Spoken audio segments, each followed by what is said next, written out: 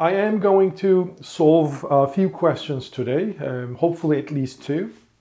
The first question I am intended to solve is the sixth question from the sample questions sheet I posted on eClass website. So the firm is producing caviar and its price is either $30 or $20.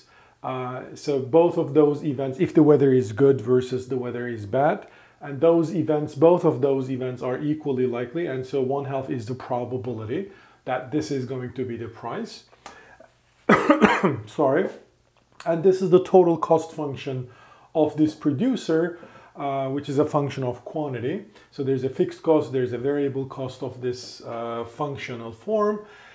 So the question asks a bunch of things, but I am actually going to look at only the first two parts because I think these are the most important parts of this question. The rest is pretty simple and straightforward once you're able to answer the first two parts. So the first part is asking, by the way, this is very much like what we learned last week, the uncertainty. So here, the first part is asking what quantity Q is going to maximize the expected value of the profit for this firm. And then the second part is actually asking kind of the same thing, the expected utility, but this time, all right? And the firm is assumed to be, so here the first part, the firm is assumed to be risk neutral. So you can basically assume utility is nothing but equal to the profit, all right? So this is a von Neumann-Morgenstern utility. And however, here, let's suppose that the owner of this firm is a risk-averse guy, and so therefore the utility is the square root of pi. And so here, what is pi? Well, pi is the realized payoff, final payoff, realized final, profit. Okay. And then there's C, D, E, I guess, or C and D, but again, I'm going to skip those two parts. Well, how do we answer this? Well, what is the expected profit, expected value of the profit? Expected value of the profit. Well, it's simple. Remember, there are two events. Event 1 is when the price is $30. Event 2 is when the price is $20. So you have to calculate the realized final wealth in these two events and then multiply them with the probabilities, respective probabilities, and sum them up. That's it. Well, what is the profit? If you remember, profit is nothing but revenue minus cost, always. So here the cost is simple, is given by this functional form. What is revenue? Revenue is price times quantity. So price here is either 30 or 20. So, oops, let me just leave it as P, all right?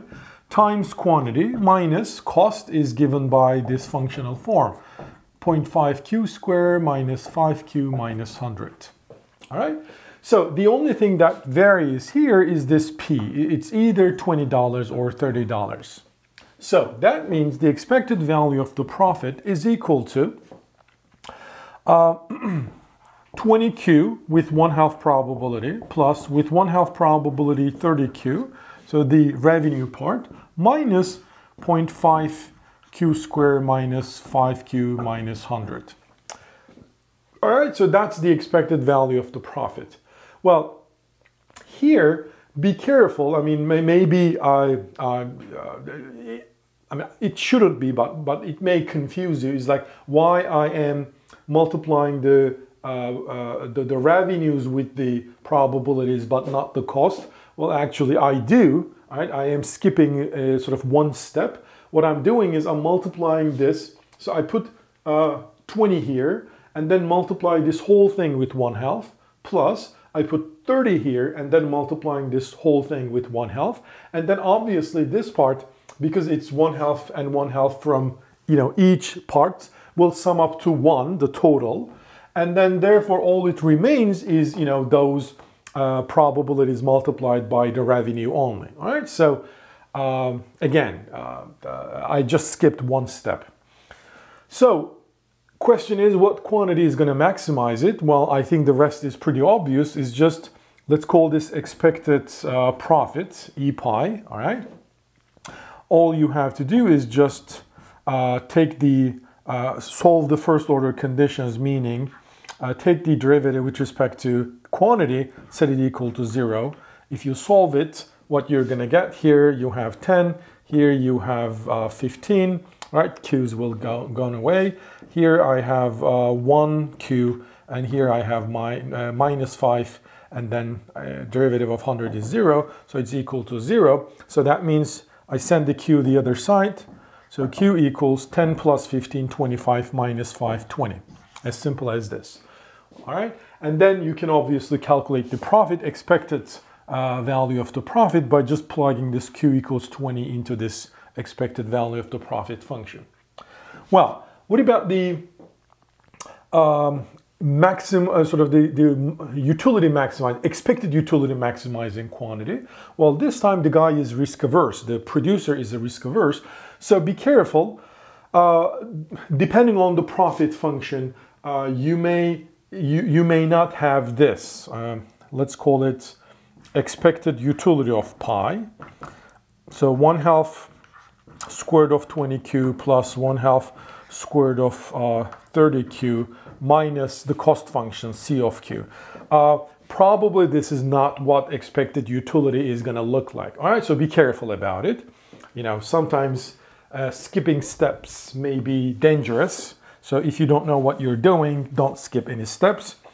Just go the long way, because it's always the safest.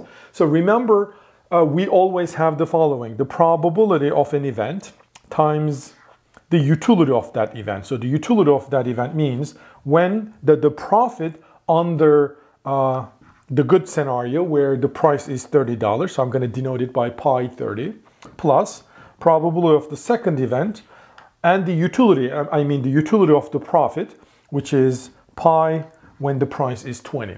So what I have to do, I have to calculate pi 30 and pi 20, which is simple. So here the pi 30 means the price is 30, so it's 30q minus 0.5q squared minus 5q minus 100.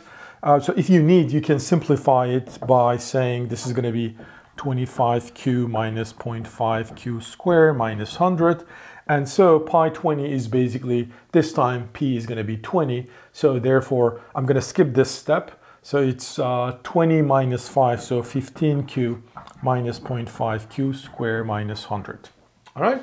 So if you write the profits, so the expected utility of the profit, it's basically 1/2 squared of the first component, 25q minus 0.5q squared minus 100, plus 1/2 squared of the second component, 15q minus 0.5q squared minus 100.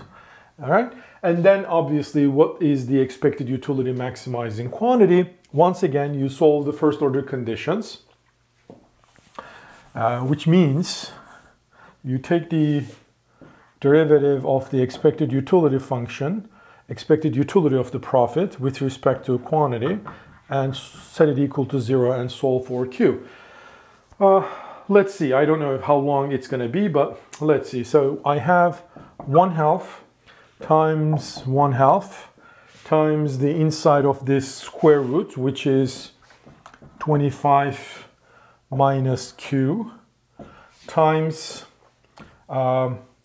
25q minus 0.5q squared minus 100 to the power minus 1/2. All right. Okay, plus I have 1/2, another 1/2 coming from the square root term, and then the derivative of the inside this parentheses, which is 15 minus q, and then, you know, the square root, but, you know, to the power minus 1/2. So that means 15q minus 0.5q squared minus 100 minus 1/2, set it equal to 0. So this setting equal to 0 is going to help me get rid of those 1/2. All right. So let's see. All right, well,